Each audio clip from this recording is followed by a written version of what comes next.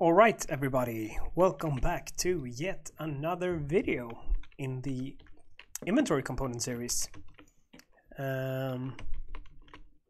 So let's keep going. We are getting somewhere. It's starting to look pretty good. I got a lot of bug reports, so keep spamming the bug reports whenever you find something. In this video we will add some more functionality. We have this issue now. We have a weapon equipped. If I press the drop here, it's still in the slot. Same for these ones. So we can't. We need this to update. The consumable is fine though. I think maybe we should create a amount widget here. Yeah, that's fine for now. There was something about, did I fix? Yeah, I fixed this, so we can't drag. Okay, good. But we'll fix this. Start by that. And that's an error. Set visibility. Okay.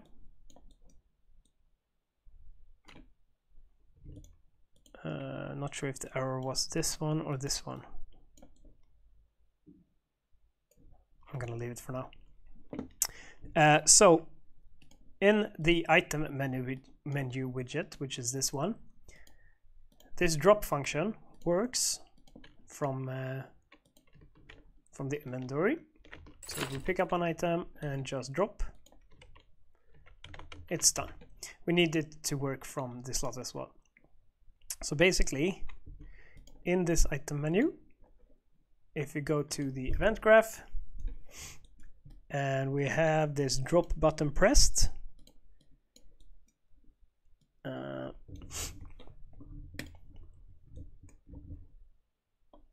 we create an item amount widget if the stack is more, so that's fine.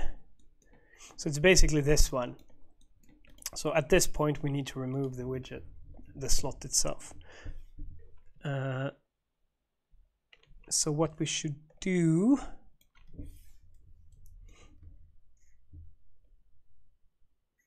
is we should make a reference here called owning slot. Make it of a inventory slot type.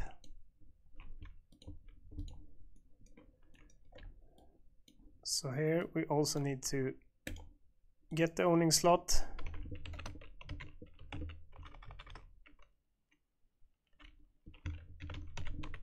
We need to set the held item. Actually, we need to get the owning slot, and we need to get if it's an equipment slot. If it is an equipment slot, we also need to empty it after we drop. Yeah. So that means that if it's an equipment slot, we set it to empty holder item and we update. Okay, I guess we just, yeah, we can do it like this. Owning inventory. We do the helper get inventory.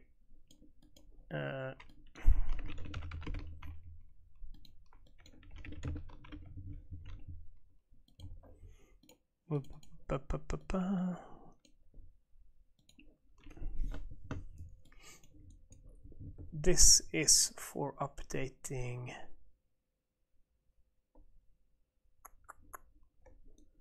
here.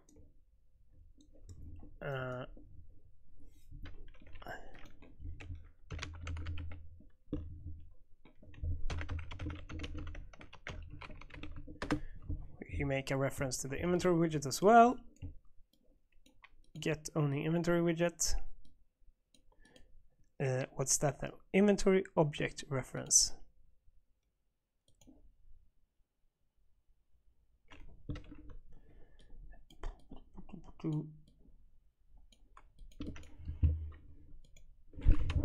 Inventory WB inventory it needs to be. Change the variable type, and that should work.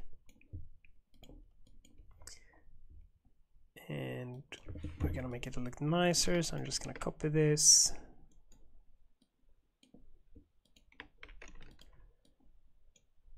There we go.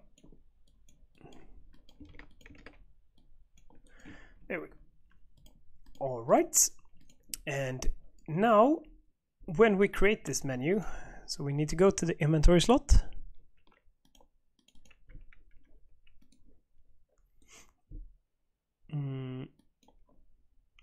And it's on right click, on mouse button down, right mouse button true. We create the item menu here.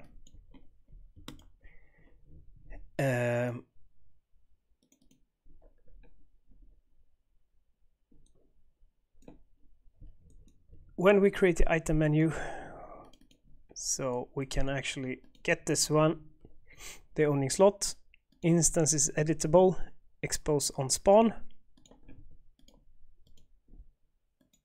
and pass it through. We can just do self.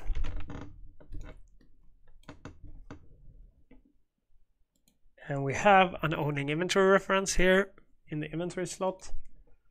So we're gonna do the same thing here. Instance is editable, expose on spawn, refresh again, and we're just gonna grab this inventory.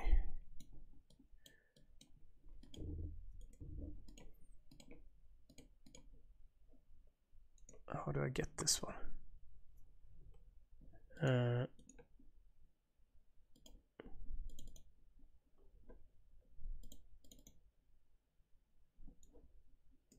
Yeah, I set it here. Yeah. Okay, that's fine.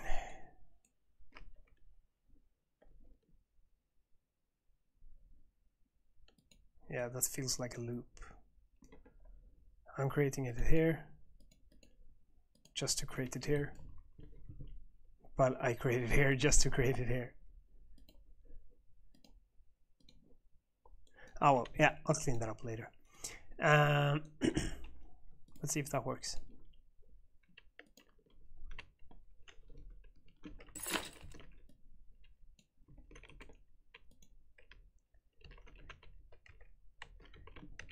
Didn't work, and the reason it didn't work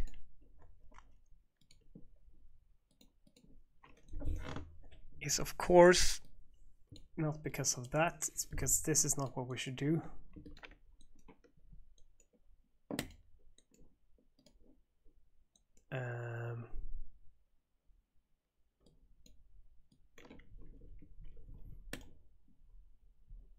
We should actually get held item, switch, get defaults, we should actually do this.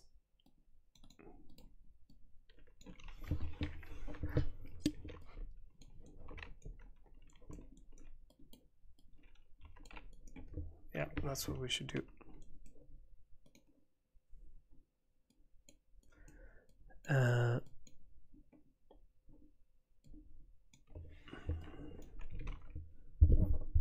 My cords are going everywhere.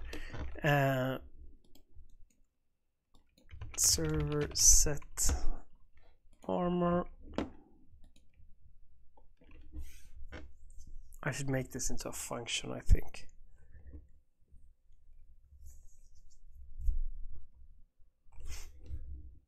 Because I'm doing this a lot, like getting the held item and switching, and I should just do this as a function in the inventory component. That would be a lot easier. Let me pause and see if I can clean this up a little bit before we go ahead. Alright, so this is how I made it. We don't need to do this first, we should do this after. We can remove this.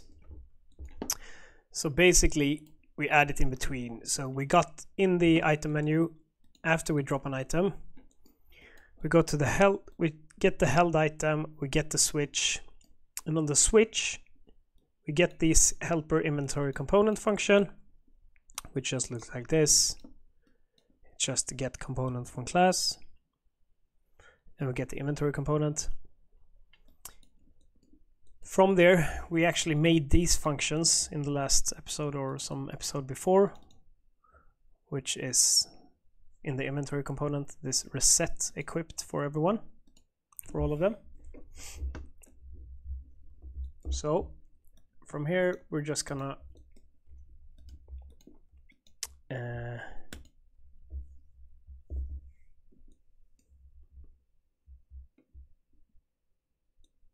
yeah.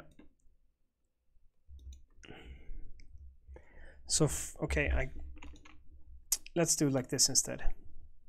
Go into the inventory component. We have this reset equipped yada yada yada. We're just gonna do a function called reset equipped item.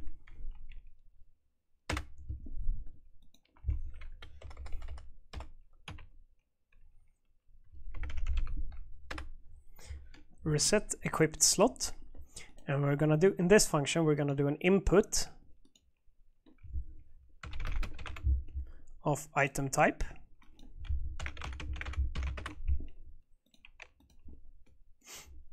And we're gonna switch here. And we have these reset equipped items. We're just gonna do it here instead. So server set weapon, set armor,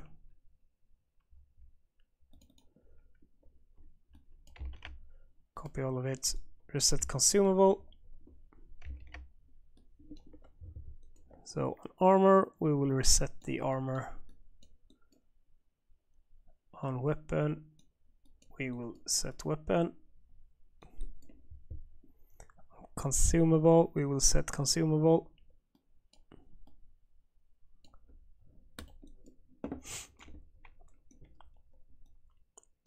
And we're not doing anything on the other ones yet.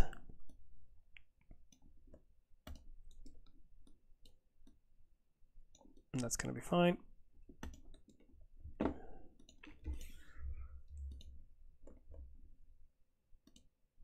So now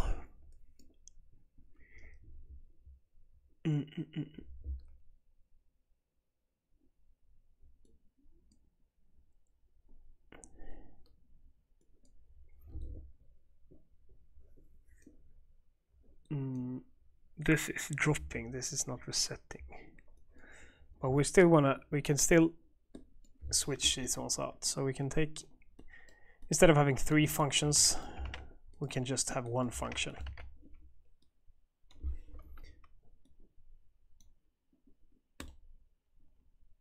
Delete this. This is armor, so we're gonna set this to armor.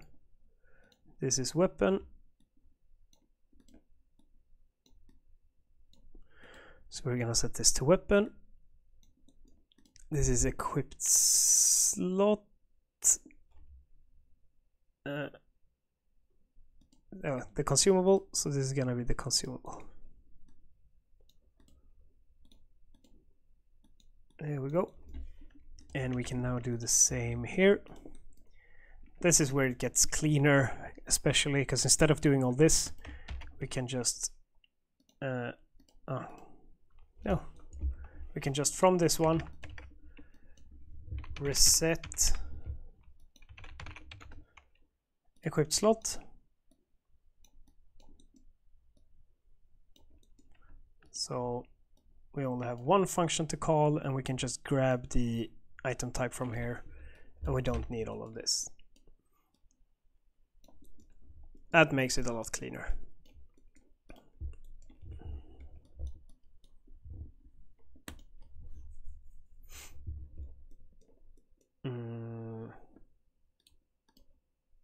And it should still work, everything.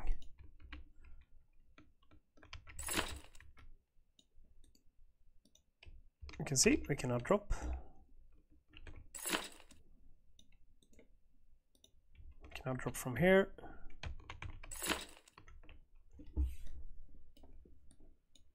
And we can still drop it, so that still works. So yeah, seems like everything works.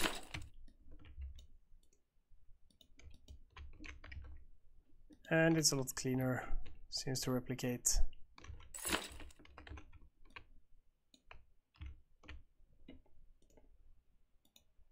Yeah, still replicates.